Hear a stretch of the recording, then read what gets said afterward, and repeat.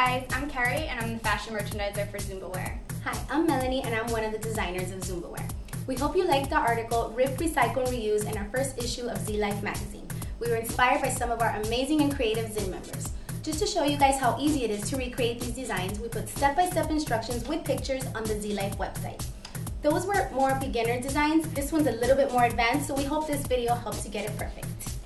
This design we like to call the weave design. Right here we put it into a V, but you can get a little bit creative once you get a little bit more comfortable, like the one Melanie's wearing. She did the V design with the heart also, which is featured on the website as well. And then when you're feeling really comfortable, you can do what I did, which is a double V, weave twice on the top and on the bottom. So let's get started. All you really need to do this project is the t-shirt that you want to cut up, a sharp pair of scissors. Any pair of scissors will work as long as they've never been cut on paper.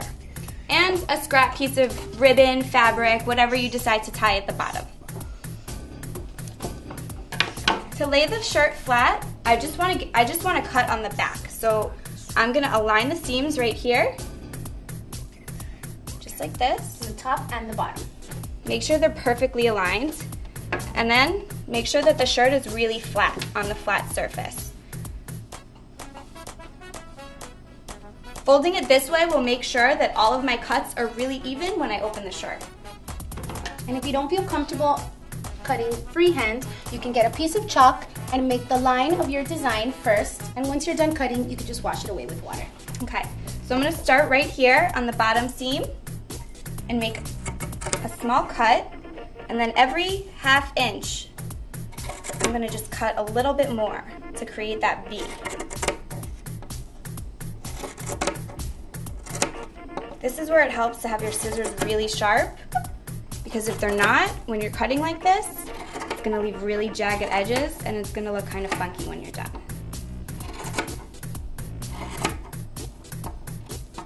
This weave you can do in any shape. It really depends on how you cut it. As you can see right now, the V is already starting to take shape.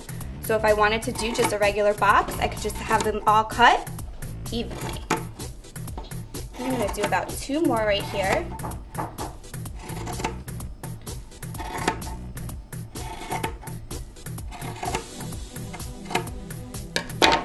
Then you lay it out flat. And all I'm going to do now is pull on each of the strings until they curl under a little bit. You want to do each string individually, because if you don't, they're not all going to be as stretched out as they should be in order to weave the shirt. Now this next step of weaving, you can do flat on the table, but it works a lot easier if you use a friend. Okay, now you're ready to weave. You're gonna grab the first 2 strips.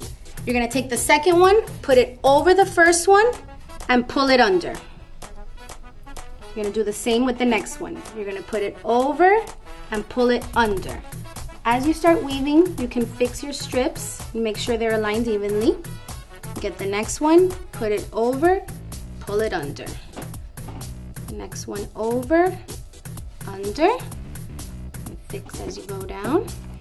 The next one over, pull it under, over. And when you get to the last piece, you're gonna take your scrap and anchor it down. You can tie a few scraps, you can tie ribbons. I'll make a little bow. And that's it. And now that you know how to weave, go out and impress all of your friends and just have fun.